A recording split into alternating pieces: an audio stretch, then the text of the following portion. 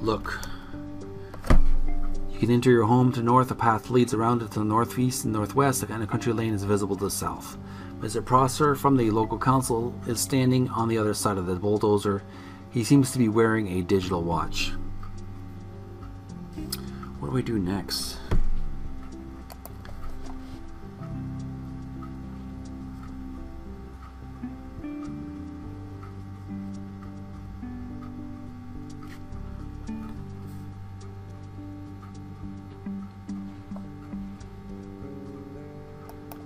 I think I missed something. I missed something.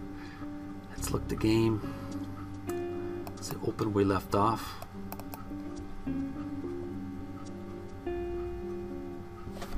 Look. Local standing on the other side of the bulldozer seems to be wearing a digital watch. The noise of a giant bulldozer is now so violently loud that you can't even hear Prosser yelling to warn you that you'll be killed if you don't get the hell out of the way. You just see him just looking widely. Okay.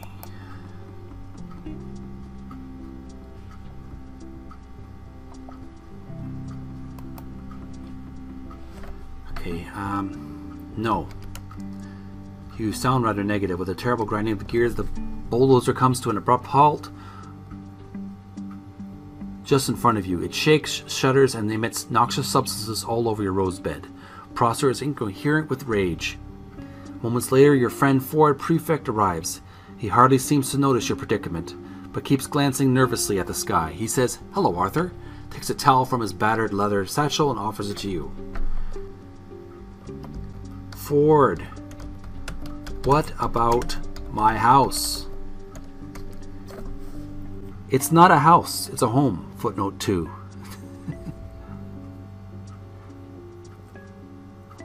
Ford glances uncomfortably at the sky. He offers you the towel again.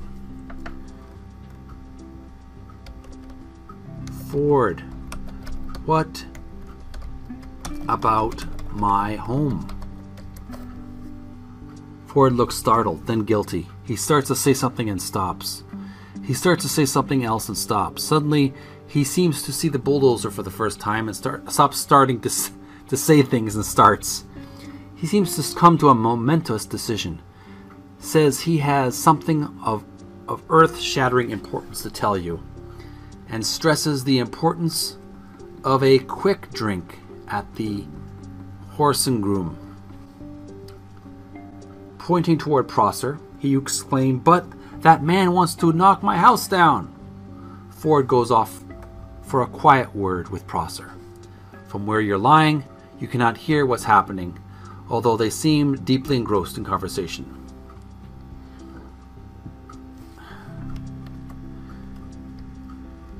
Speak to Ford. Ford Prefect looks at you expectantly, as if you were about to talk. Speak. Okay. Let's see what I should do.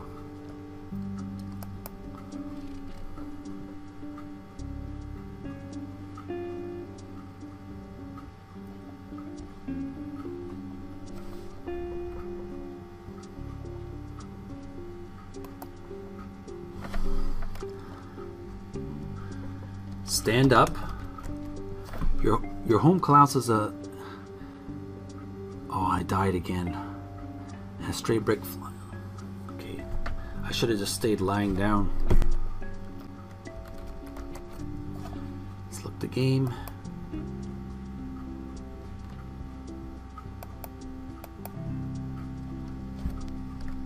Restore. 10 out of 427 times. Okay. Look.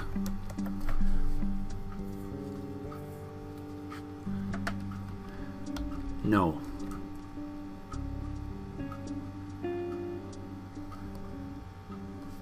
With a terrible grinding of gears, the bulldozer comes to an abrupt halt just in front of you. It shakes, shudders, and emits noxious substances all over your rose bed. Prosser is incoherent with rage. Moments later, friend Ford Prefect arrives. He hardly seems to notice your predicament, but keeps glancing nervously at the sky.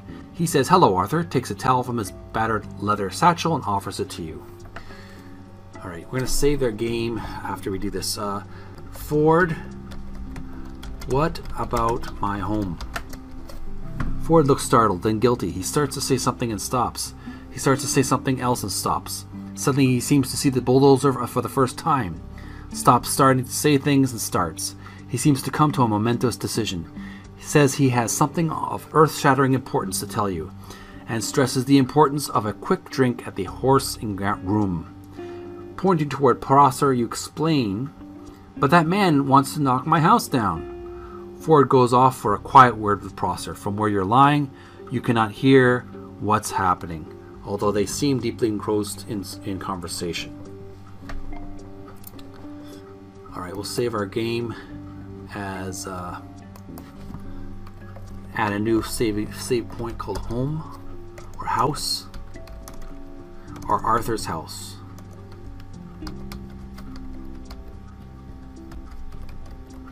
Okay. Look. Front of house lying down. You can enter your home to the north. A path leads around it to the northeast and northwest, and a country lane is visible to the south. I am not getting up from that bulldozer until someone stops that bulldozer permanently.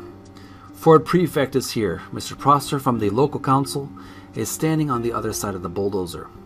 He seems to be wearing a digital watch. Ford and Prosser stop talking and approach you. Ford says that Prosser has agreed to lie in your place so that the two of you can go off to the pub.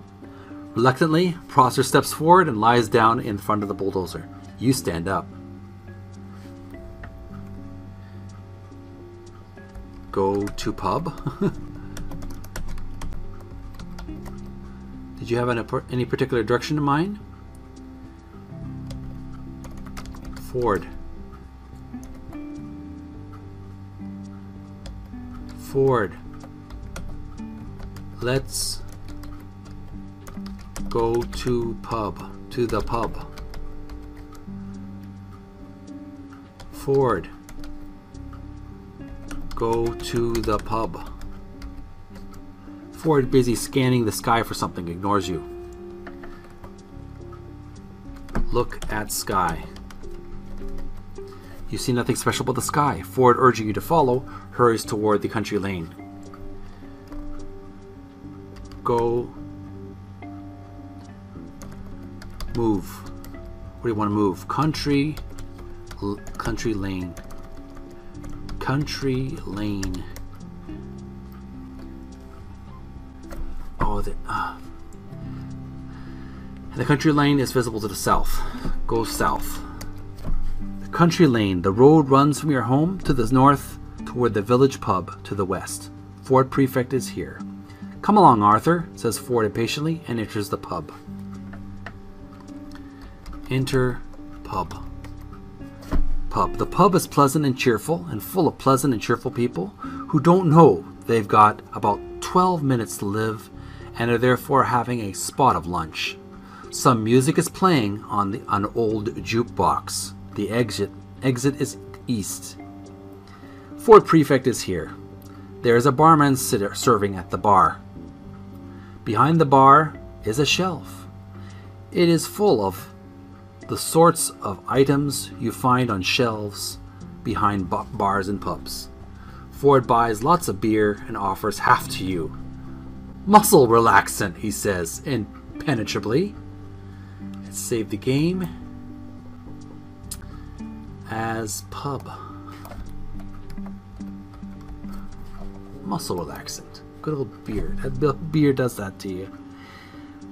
Drink beer. It's a very good beer, brewed by a small local company. You particularly like its flavor, which is why you woke up feeling so wretched this morning. You were at somebody's birthday party here in the pub last night. You begin to relax and enjoy yourself, so when mentions that he's from a small planet in the vicinity of Betelgeuse, not from Guildford as he usually claims, you take it in your stride and say, "Oh, yes, which part?" Ford. Which part?